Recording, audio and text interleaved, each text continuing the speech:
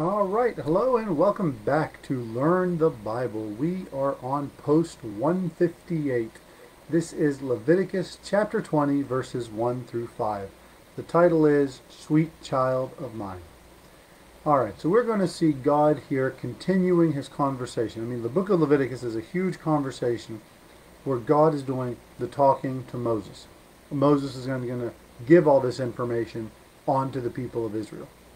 Now, we've touched on this subject before, but here we're going to see God reintroduce the subject and kind of add to the rules he's talked about before. So there was a horrible practice back in ancient times where there was a false god, and these children, these newborn children, very young children, would be sacrificed in exchange to this false god for protection and prosperity and blessings, which is an awful, awful practice. And the true God, the only true God, the creator of heaven and earth, would have absolutely nothing to do with this horrible, horrible practice. So anyone who dared to take the life of a child was sentenced to death. They were sentenced to death, and there was literally no mercy shown to them. The people that were in the area, they had to come together, and whenever they found somebody who was sacrificing their children to this Moloch, to this evil false god, it was the people's responsibility to stone them to death. What's interesting about this beyond is that God says that if the guy is not killed, God himself will actually turn against that person until the sentence was carried out. God would turn and make that person's life awful until the sentence was carried out. If the people refused to stand up and stone the man who did it, well, guess what? God would cut off not only that man, but the entire family and everyone that supported him. So this is just a very interesting passage. You're going to notice throughout the entire Bible, particularly in the Old Testament of Israel, when there are laws given and enforcement of laws, you're not going to find a police force in ancient Israel. You're not going to find a prison system. You're not going to find a welfare system. You're not going to find anything that's publicly controlled. All of these systems are going to be enforced by the people. They're going to be directed by the people. So you're not going to see somebody where you call the police because somebody's doing something bad. No, if somebody does something bad, you take it to the elders of the city, and then they're the judges, and you tell them your case, and they determine who's right and wrong, and then the sentence is carried out then at the time of sentencing, and the people of the town are the ones who carry it out. And of course the welfare we've talked about before, where you had to leave parts of your field open so that those who didn't have anything could go and harvest it. So the Bible was very unique in that way. Now, as you go through the Bible, there's also going to be something that stands out to you. Now, God gives us a whole bunch of laws in the Old Testament, a whole bunch of rules that were applied to ancient Israel, but you're going to see that sometimes there are rules that are given, and it is clear that the things he's talking about greatly offend God. The murder of a child in exchange for a better life, it meant certain death to anyone who dared do it. Those who saw the sin and did nothing about it were just as guilty. If the people failed to do justice, God took the justice into his own hands. It was the people's job. God gave it at the flood. Whenever the flood was over, God said that the blood of people's hands was going to be required. And if a man were to shed another man's blood, by man would his blood be shed. So judgment or government was to keep the peace and to carry out justice. So if this was not accomplished by the people, God would carry out the justice himself. It is incredible the amount of pain and the death of a child gives God, that it causes God. So we're going to see in the Bible that all murder, anytime someone is killed, an innocent person is killed, was subject to the death penalty, and it was always carried out by men. But in the case of a child's murder, God took the punishment as a personal vendetta. He has a very special place, and we can see this throughout the Bible. God has a very, very special place in his heart for every child. Jesus tells us in the New Testament that the children all have what we call guardian angels, angels that are before the face of God all the time.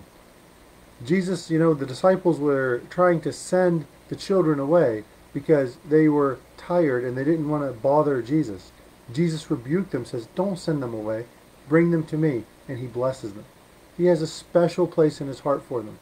Psalm 139 tells us that God is personally involved in the creation of every child. And their futures and every amount of their days is intimately known by God. Children are referred to as a gift from God in Psalm 127. The list goes on, but it's clear God desperately loves every human child. So we've spoken before about this practice today that we do. Now, we don't go and sacrifice our newborns to golden statues, but oftentimes we do sacrifice our unborn in order to please this golden statue, ourselves, to improve our lives, because we're not ready to have children. Family planning, we call it. But it's tragic. It's really tragic. From a biblical standpoint, these children are children. They are alive. Again, we've talked about it before. You can go back and check out a few posts earlier. But the destruction of any human life, any innocent human life, is a tragedy. There is no uncertain terms about it. Elective abortion, or abortion just done to improve your lifestyle or just because you're not ready to have a kid, is wrong. It would be much better if you prevented yourself from getting into a position where you'd have to consider it. Wait until marriage to have sexual relations and bring forth children. That was clear in the Old Testament. That's clear in the New Testament. But the question that's going to leave us is, where does this exact rule leave the 62 million Americans, plus, say more than 62 million now, who have had abortions in the past 50 years? How about the hundreds of millions of abortions that have happened around the world, some forced by governments, like in China? The fact is, from the biblical standpoint, the murder of a child, born or unborn, is a sin, and you have shed innocent blood. There are now, again, as I mentioned before, there are occasional abortions that are done because of dangers to the health of the mother, that are done because of dangers to the child, because there's some deformity. There are exceptions to when they're medically necessary, but lifestyle improvement is not medically necessary. So excluding those rare exemptions, elective abortion is just wrong. But I'm going to tell you something which may sound a little weird. I don't mourn for the loss of all those children. I know there's something better for them. There's something that gives me great relief. I know what's greater than all the sin, including the sin of abortion. What's greater is the blood of Jesus Christ. The blood of Jesus Christ lets us know that all sin can be forgiven. Jesus received these children into his hands. I know that. The Bible's very clear on that. The blood of Jesus Christ can forgive any sin, no matter what you have done. I am sure that somebody who will hear this message will have had an elective abortion performed. Maybe you're a physician who performs them. So I am not here to tell you that there is no forgiveness of sin. There is forgiveness of the worst sins, and they're recorded for us in the Bible. That's the most amazing thing, because the one thing that will never be greater than the one thing that will never be the one thing that will always be greater than your sin is the blood of Jesus Christ. The blood of Jesus Christ, it forgave a man. There was a man who committed adultery. He slept with another man's wife. Worse than that, it was his friend's wife. And then when she became pregnant, he had that man killed. He had that man killed. And although this man named King David paid a great price for that sin, he was still forgiven by the blood of Christ. The blood of Christ is more powerful than our sin. That's how powerful the blood of Christ is. David is still to this day called a man after God's own heart. You can be forgiven. There was another man that the blood of Christ forgave. This man made it his life's work, his deepest devotion, to hunt down and capture Christians and lead them to their death, to get them to be murdered. But then the blood of Christ transformed this man into one of the greatest evangelists of all time. He still dealt with the guilt of what he had done. He writes about it in his letters because he wrote the majority of our New Testament. And we strive to be like Paul. Not like Saul of Tarsus, his old name, but like Paul. Because the blood of Christ is more powerful than all of his sins. And every child that's lost to abortion is received into the hands of our Savior. And if you've ever received one, I don't condemn you. I don't condemn you one else. I am here to share with you not the evil of our actions, all the sins we commit. I'm here to tell you the power of the blood of Jesus Christ. You confess your sin to God, and you accept the blood of Jesus Christ, and you let go of your guilt. It was paid for.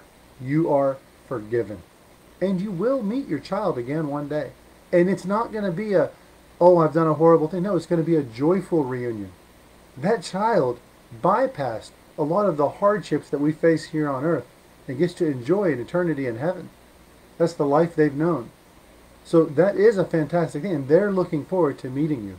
So I pray that you have accepted what Jesus Christ did for you. There is no sin on the planet that is greater than the blood of Jesus Christ. It is the most powerful force in the universe. And don't let anyone tell you otherwise.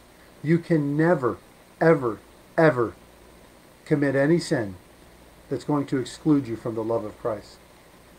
Paul says that nothing can separate us from the love of Christ. But you have to accept him before it's too late. And one day it will be too late.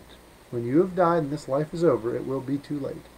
So take right now, if you haven't done it yet, get on your knees and accept Jesus Christ. Confess your sins, receive what he did for you on the cross, and give your life to him. There's an old song that I really like. I'm not going to sing it because I have a terrible singing voice, but it means a lot to me because of the things I've done in my past.